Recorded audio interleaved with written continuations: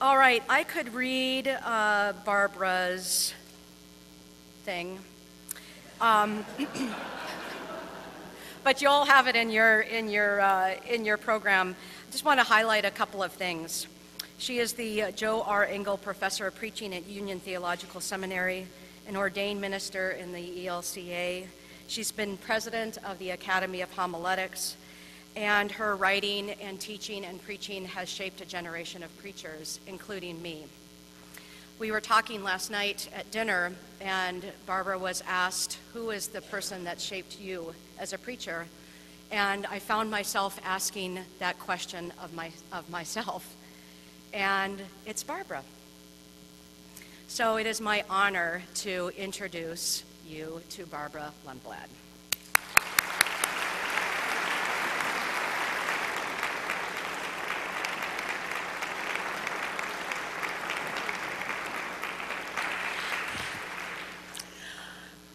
Well, thank you very much. It's wonderful to be here, and I even got, David, I got a hat.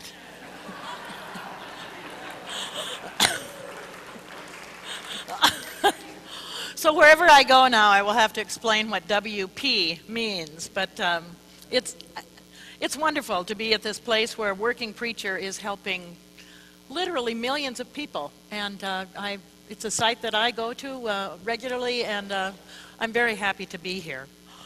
I must say that before yesterday, the last time I preached at Luther Seminary was in January of 1990. Now, it's not that I have such a good memory, but I do have sermon files. So I look through these sermon files to say, well, I don't want to preach on the same text this time. So, you know, not that I'm saying who would remember 22 years ago, but I remember it well because my plane was terribly delayed, and the pilot didn't show up, and I got here to the seminary. This wasn't built yet, right? I can't remember. I'm blank, except that the procession was just going up the aisle when I got here from the airport. And the text that I preached on that day was one I hardly ever preach on, Matthew's genealogy in chapter 1, verses 1 to 17. There are these 4 rather strange women in that genealogy. I mean, it's strange that there are any women in the genealogy at all, but that there are these 4 particular women. Tamar, who dressed up as a prostitute in order to seduce her father-in-law to give her the child that she had been promised. Rahab, who was a prostitute, who lived in the walls of Jericho. Ruth, the Moabite woman, who made this wondrous promise to her Israelite mother-in-law. And the wife of Uriah. Now, we might wish that Bathsheba's name had been remembered, but because she's called the wife of Uriah, it's a constant reminder that Uriah the Hittite was indeed more righteous than the king of Israel. We seldom, this isn't in the lectionary, this text. Maybe it's in the narrative lectionary. But we can learn a lot from the parts of Scripture that we skip. And particularly we can learn some things about particular bodies that we sometimes don't see. These 4 women have very particular bodies. They are either foreigners or sexually suspect or both. And there they are in Jesus' family tree. We can learn a lot from the bodies that we don't see. And so I have been wondering, is there any body in our preaching? No matter if we use the Revised Common Lectionary, the narrative lectionary, or no lectionary at all, is there any body in our preaching? And so I want to explore that with you this morning. One of the most radical, shocking verses in all of Scripture comes at the beginning of the Gospel of John. It's not the first verse. In the beginning was the Word, and the Word was with God, and the Word was God. And the philosophers all nodded at this first part. Nothing was made without the Word. And then in verse 14, and the Word became flesh and lived among us, full of grace and truth. It was that word that was so shocking that this eternal cosmic logos could become flesh. Touch your face. This is flesh I'm talking about, said Baby Suggs in Toni Morrison's novel. This is flesh. Flesh that weeps, laughs, flesh that dances on bare feet in grass. Love it hard. She's talking about dark slave flesh that had been beaten, broken, scarred so badly that there were like marks of a tree trunk on the back of a man. This is flesh I'm talking about here, she said. Flesh that needs to be loved. Feet that need to rest and to dance. Backs that need support. Shoulders that need arms. Strong arms, I'm telling you. And the Word became flesh and lived among us, also beaten, scarred, and broken. This Gospel of John, which can sometimes seem so spiritual, dividing everything into in and out, this world and not of this world, dark and light, stakes its life on incarnation. The Word became flesh and lived among us. Not a shadow of the world beyond, but flesh, body. Well, this was too much. And it didn't take long for people to begin to think, well, it wasn't really flesh. It wasn't, when Paul said, writing earlier than John, now you are the body of Christ and members one another of it, surely there wasn't any flesh on that body. You know that sometimes these metaphors in Scripture, we let them float way up to the ceiling and beyond, and they don't have any flesh left on them. Ethicist Margaret Farley is one of many who remind us of the long tradition now in Christian history of separating body from spirit, soul from flesh. In her book, Just Love, she writes these words. In this binary division, the soul is frequently the truly human, while the body constitutes an unfortunate and temporary limitation on the human spirit, signified by metaphors like container and contained, prison and imprisoned. Thankfully, John did not say, and the Word became a container. If we assume that these debates about body and spirit are relegated to the past, some of you may know that this very book, Margaret Farley's book, Just Love, was recently censored by the Vatican, not to be read in Catholic institutions because it fails to adequately teach Roman Catholic doctrine, especially teachings about the body. Many of the battles within Christian churches have been and continue to be about bodies. Dark slave bodies relegated to the balcony while their white masters worshipped on the main floor until Richard Allen said enough of this and walked out. Menstruating bodies not permitted to receive communion. Women's bodies not allowed to preside at the table for centuries, including major portions of the Christian churches today. Gay, lesbian, bisexual, and transgender bodies barred from ordination and from marriage. Disabled bodies, too much trouble to welcome into the sanctuary and into our preaching. Homeless bodies, welcome to come to the soup kitchen but seldom sitting beside us on Sunday morning? How can we invite bodies back to church and into our preaching? Elizabeth Bettenhausen, one of our finest theologians who we haven't heard from in many years, for reasons both political and physical, she asked these questions some years ago. Do you think with your mind and act with your body? Have faith with your spirit and leave everything else to your body? Is the resurrection of the body in the Apostles' Creed a claim about physical power? Or is the resurrected body a purely physical, spiritual body? Then she says, I have a blind, ordained friend who is theologically certain that she will be blind in heaven because she herself will be there, not some other self she does not know. What happens when everybody is invited back to church? When the veteran in the wheelchair reads the gospel? When the visibly pregnant pastor says, the body of Christ given for you? When the gay couple bring their adopted son to be baptized? When the blind woman and her dog process with the choir?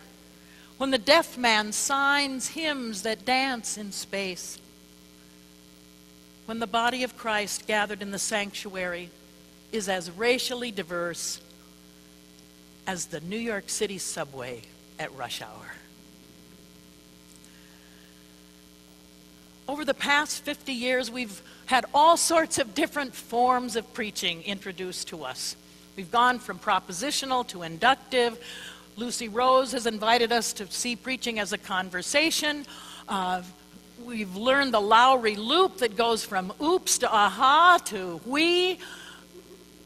And no matter what form we're using in our preaching, we always need to ask, is there any body? Is there any body there? So simply, I'm going to look at three particular bodies that I think are left out. Sexual bodies belong in the church. But sexual bodies are a problem, which is a big problem because all of us are sexual bodies. My colleague teaches Old Testament, David Carr, in his book, The Erotic Word, says something that I really hadn't realized before in that book. Though there are certainly exceptions, most of Christianity has been more hostile toward sex than is almost any other world religion. Judaism celebrates marital love and sex between spouses. Some Jewish laws stipulate that a Jewish man must be willing to have sex with his wife on Sabbath Eve, even if he refrains on other days of the week. In contrast, early Christian writers forbade even marital sex across huge parts of the church year, including church seasons, holidays, and fast days. You can be thankful that we are still in the season of ordinary time.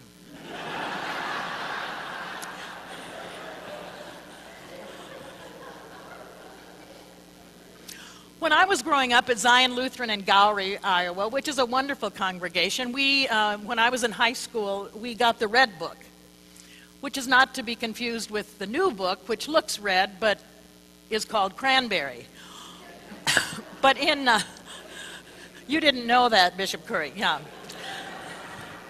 It's a little more like your shirt. It's sort of between the red and the cranberry is our new book. But in the old book, every Sunday the pastor would say the words of confession on our behalf.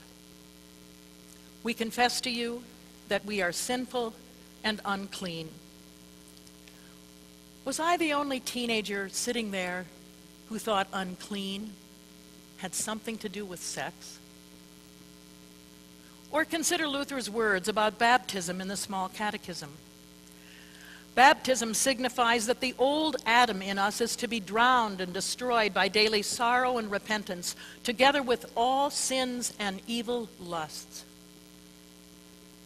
What do you think of when you hear that word, evil lusts? Maybe you're thinking of greedy landlords. or the unquenchable lust for power. But you would be in the minority.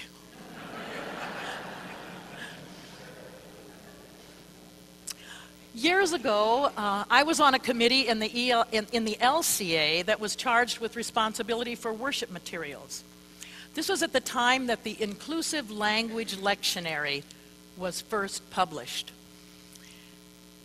And if you remember those years, if you remember that book, which I think nobody really uses anymore, it caused quite a stir. I mean, there were even death threats against people who were on that translation committee. And we were gathered in a meeting in Philadelphia. My memory is that someone pulled the shades, but I think I have added that part. But we were meeting with a very highly placed official of the church, whose highly placed status I will not name. But a very important person was meeting with us, no press allowed.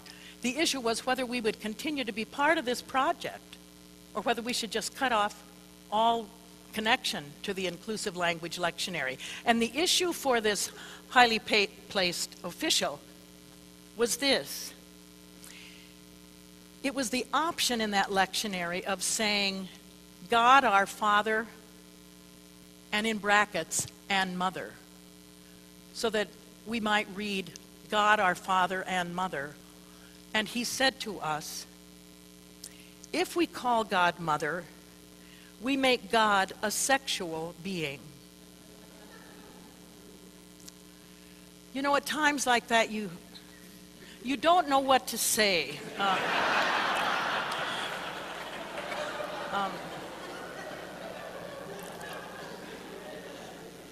I mean, I knew that he indeed had children.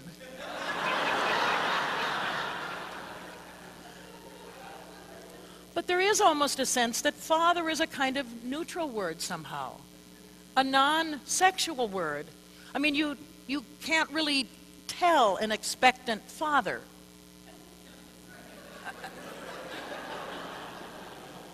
And so there is, I mean, do women's bodies belong in the church? I want to look ahead in the lectionary here to Advent, the end of the Advent season, when this year we have the wonderful story of the visitation between Elizabeth and Mary. This is when Mary runs off to the hill country to see her elderly cousin Elizabeth, who she's been told is actually pregnant. And as soon as Elizabeth heard Mary's greeting, she began to say the rosary.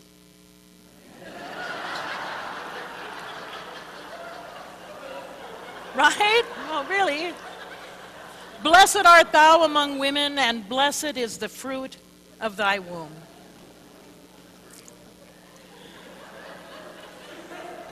You didn't know she knew the rosary. I know. Well,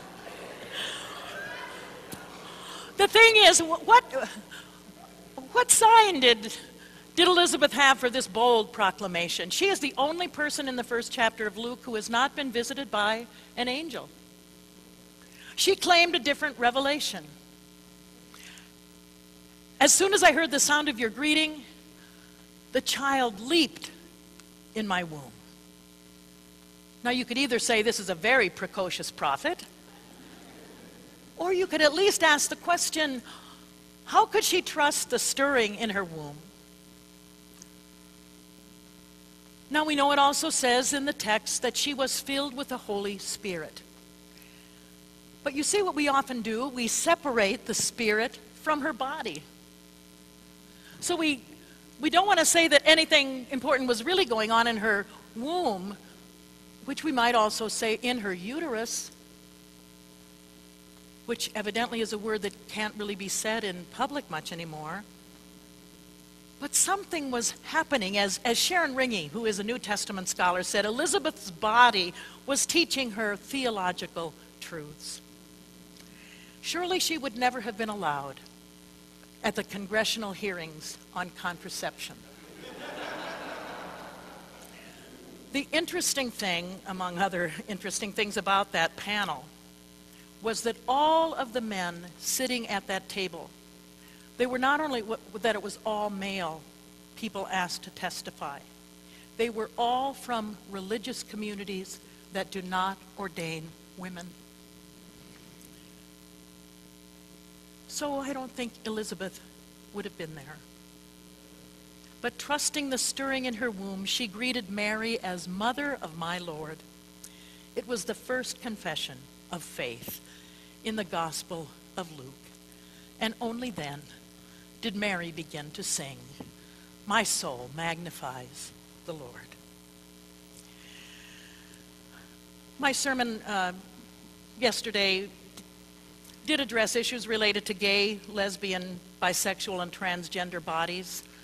I think we do need to continue to do more work within our church and not only preach about those troubling texts, but to show the humanity of gay and lesbian, bisexual, and transgender people.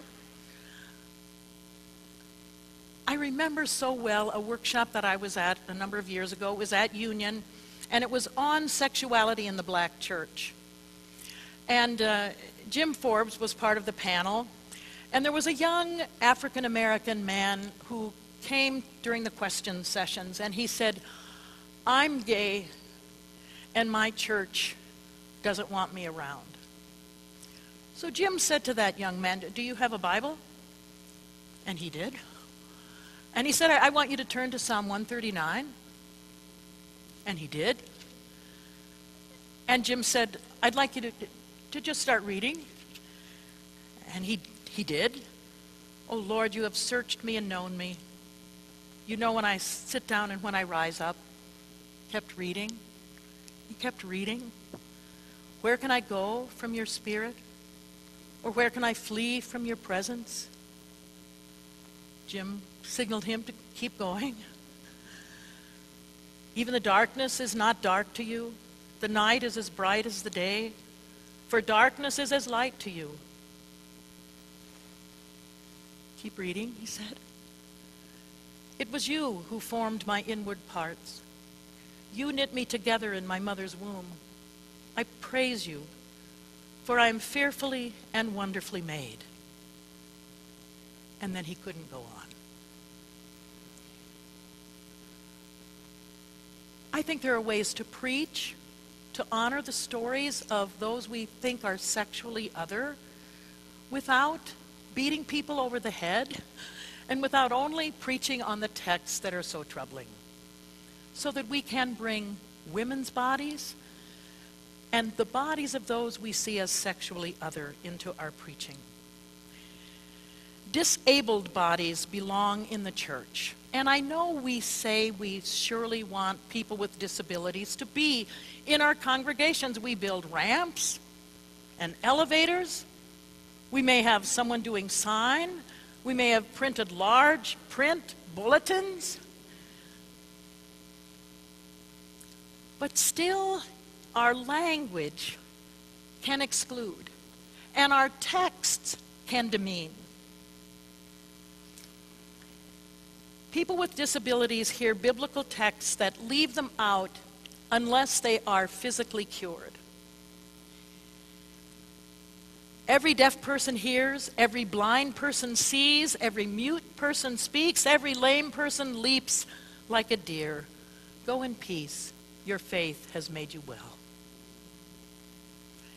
Nancy Mayers is a wonderful writer who has lived for many, many years with MS. She has a wonderful book called Waist High in the World, in which she talks about what it's like to see people at their waistline sitting in her wheelchair. She reminds us that our language can demean even without our thinking about it. And I know this, I have done this myself. Because our metaphors equate physical disability with moral failure. She gives some examples. Here's what I mean, she says. Sit on your ass, laziness. Take it lying down, weakness. Listen with half an ear, inattention, and get left without a leg to stand on, unsound argument. the fact that the soundness of the body so often serves as a metaphor for its moral health, its deterioration thus implying moral degeneracy, puts me and my kind in a kind of quandary. How can I possibly be good, she asks. Let's face it, wicked witches are just not ugly as sin. They're also bent and misshapen, crooked. I am bent and misshapen, therefore ugly, therefore wicked, and I have no way to atone. She's talking to me. For I can tell you that I have prayed, forgive me, O God, for being deaf to the cries of the poor, for being blind to the needs of my neighbors. And although I pray that way to open myself and a congregation to those that we may fail to notice, what I have done there is equating deafness and blindness with moral failure. What do we do when the texts cure disabilities, but people with disabilities are sitting in our pews? Or they're not there because they've never really been welcomed, including thousands of veterans returning from Iraq and Afghanistan. We need to have texts from people with disabilities to be in conversation with the biblical text. We need to find partners who can teach us. And there are 43 million Americans, 1 in 6, who live with a disability. So we should be able to find somebody to talk to. Another Nancy has been my teacher. She is Nancy Eastland. She died too soon. She taught for many, many years at Emory University, belonged to a Lutheran church in Atlanta. She lived most of her life with a disability that meant at times she could not walk at all. She was just in bed. She had had innumerable surgeries by the time she was 10. She wrote a book called The Disabled God. And she writes this. We might think of this today as we share the Eucharist. She says, who is the one we remember in the Eucharist? This is the disabled God who is present at the Eucharist table. God who was physically tortured, arose from the dead, and is present in heaven and on earth, disabled and whole. Christ's resurrection offers hope that our non-conventional and sometimes difficult bodies participate fully in the Imago Dei. God is changed by the experience of being a disabled body. I first met Nancy Eastland some years ago when she and I led a workshop. The title of it was Texts of Terror, Preaching the Healing Stories of the Bible. That was her name for the text. Text of terror. She was borrowing from Phyllis Tribble. But she said for her, often the healing texts are the most difficult to hear. And she pushed us, including me, to put the person with the disability in the speaking center, which is not always easy because sometimes the person with the disability in the text doesn't speak at all. So we have to listen to other texts to bring them into our preaching. In that workshop, there was a man named Bill who had very serious cerebral palsy. I could hardly understand him when he spoke. His hand, he had one hand that could move the lever, the little lever on his motorized wheelchair. But other than that, people fed him at meals, and he loved to speak. And luckily, a friend of mine was the director of the center there, and she could translate what he was saying. And finally, by the end of the third day, I was beginning to understand too. Well, the last night, people were in small groups, and they were supposed to reimagine some of these texts. And Bill was in a group. His group decided to have a skit. And it worked like this. He wheeled himself in front of the group, and he was ready to go out this door. And the other people in the group, they had all planned this out, and they said, "Bill, you can't go out. There are steps." And then they kept shouting, "Don't go out, don't go out, don't go out." Well, this was all planned, of course. And then all of us started chanting too, "Don't go out, don't go out." And he opened the door with some help from the others in the group, and he wheeled out there, and we were all still shouting, "Don't go out, don't go out." And then he got us to follow. We all followed him out there onto this kind of big patio area outside this building. And then he turned to us and said, "Behold the ramp."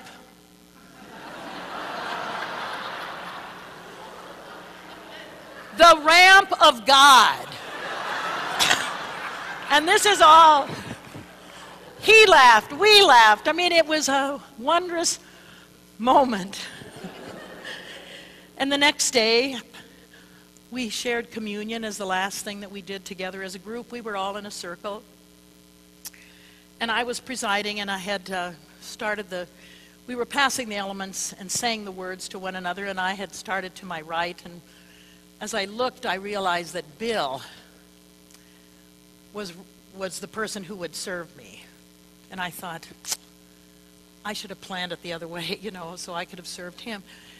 So I wondered what would happen. But when it got to Bill, luckily the person next to him held the loaf of bread by his hand, that he was able to break off a piece of that bread.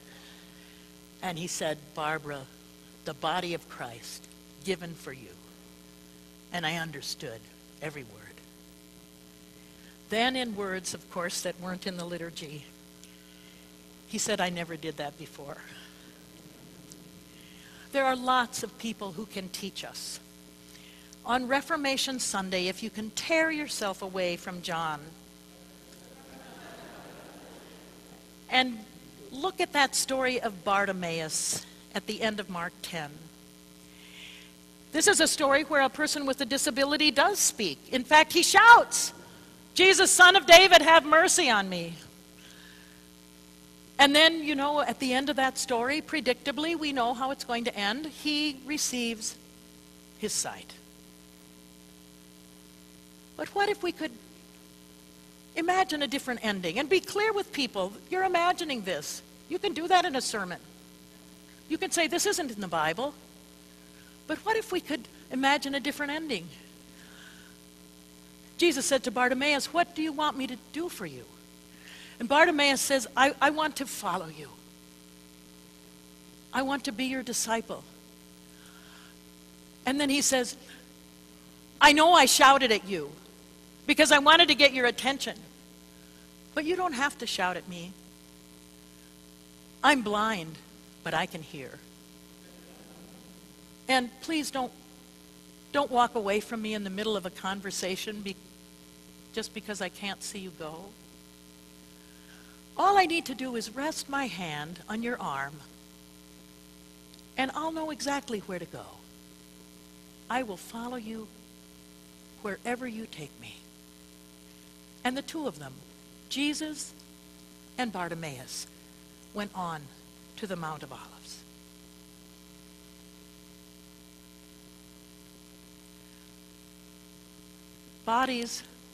Disabled bodies belong in our preaching and in the church.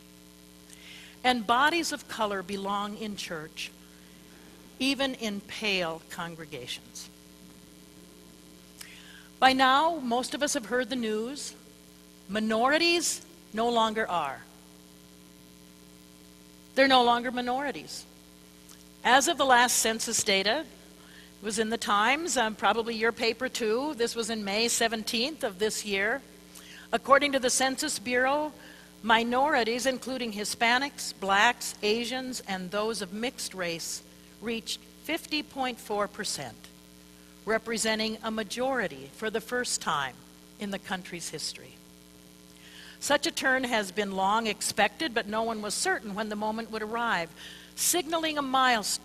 Nation whose government was founded by white Europeans and has wrestled mightily with issues of race, from the days of slavery through the Civil War, bitter civil rights battles, and most recently, highly charged debates over efforts to restrict immigration. And we might add now, in recent days, attempts to restrict voting.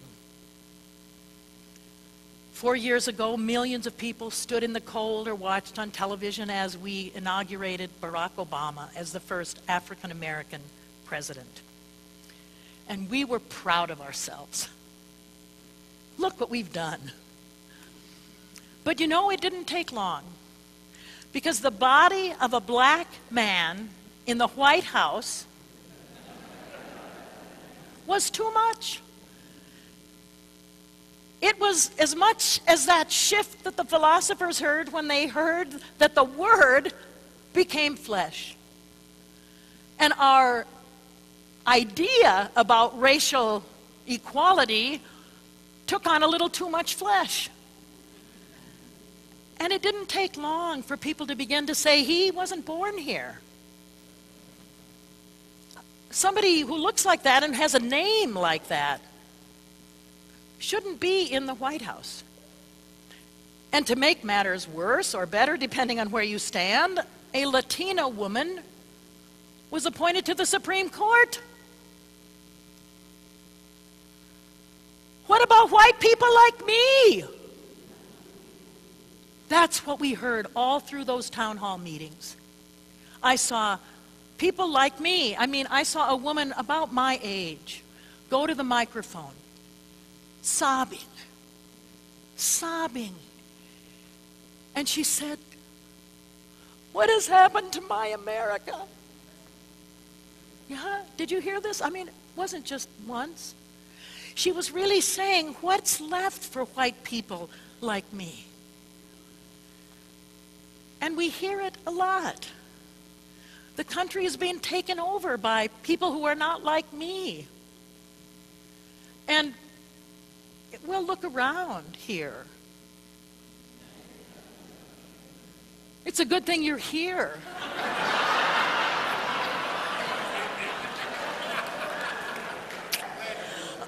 Really, thank you for coming.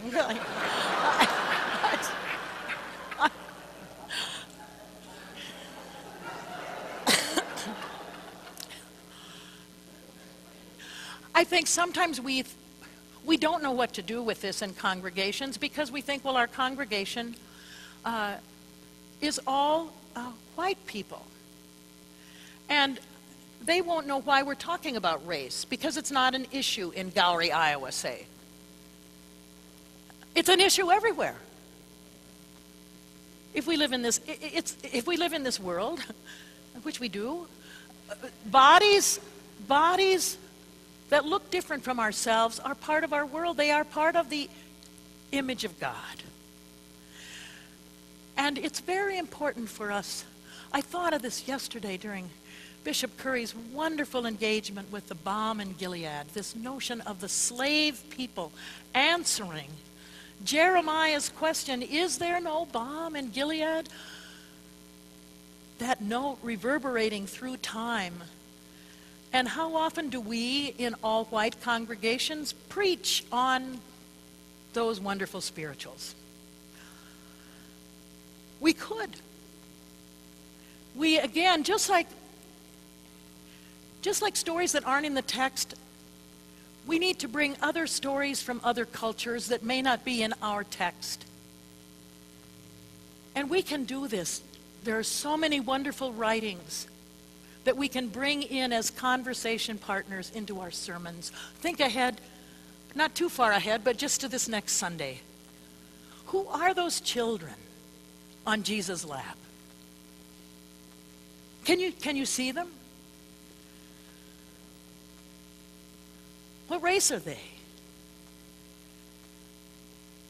Do they get food stamps? Do they get the children's health insurance program? Do they get to go to the doctor? Who are those children?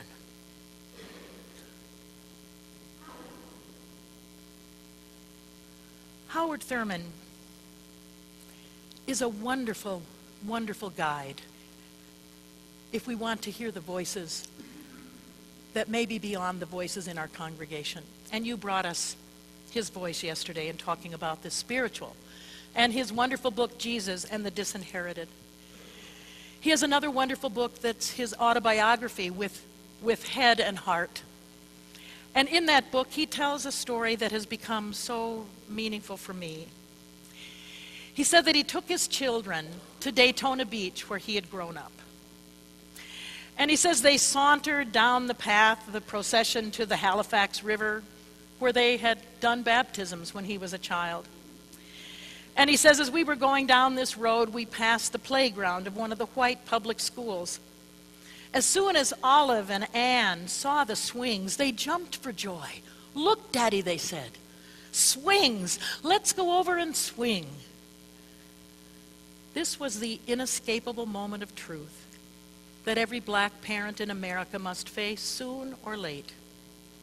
What do you say to your child at the critical moment of primary encounter? "You can't swing on those swings." "Why, Daddy?"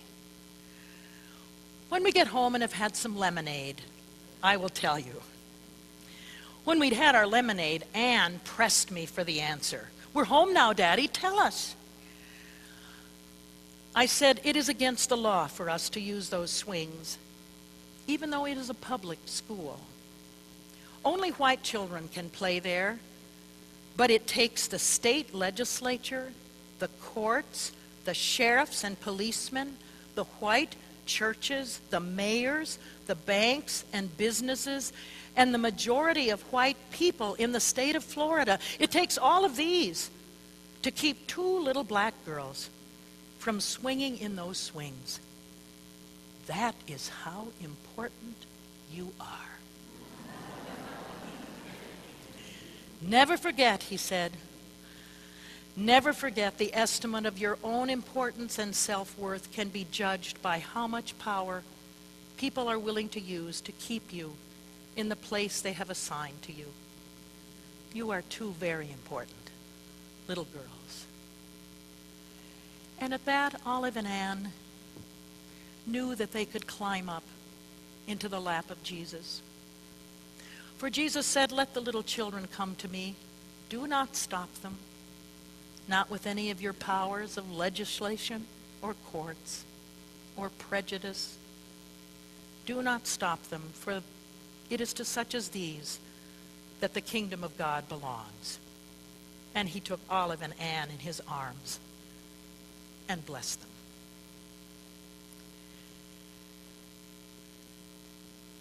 I started with the Gospel of John, and you know the Gospel of John ends twice.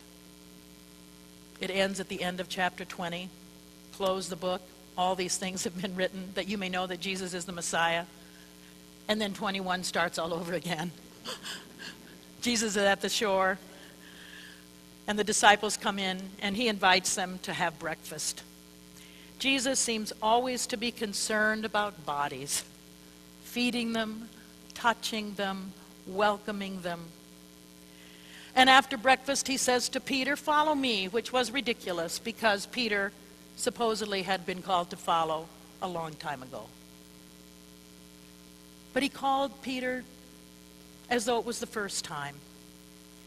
And it's always the first time. For us, it's always the first time. We're called again and again to follow the one who became flesh. So at the end of this season, when we turn from the long season of ordinary time into the season of Advent, perhaps on that second Sunday of Advent, when we hear John the Baptist quote the words of Isaiah, we will not only hear John the Baptist echoing the words of Isaiah, but we will see the particular body of Dr. King also echoing those words from Isaiah. And that we will somehow see a double exposed photograph of Isaiah and John the Baptist and Dr. King with his particular body. And we will know more fully what Isaiah meant and what John the Baptist meant. When Dr. King said to us in '63, "It is obvious that America has defaulted on the promissory note promised to bring justice to her citizens of color. Only after telling the truth about bodies left out of the promise, only then did he sing Isaiah's song. I have a dream that one day every valley shall be exalted, every hill and mountain be made low. The rough places shall be made plain, and the crooked places shall be made straight. And the glory of the Lord shall be revealed, and all shall see it together." Come and have breakfast, Jesus said. Come follow me. And don't forget to bring your body.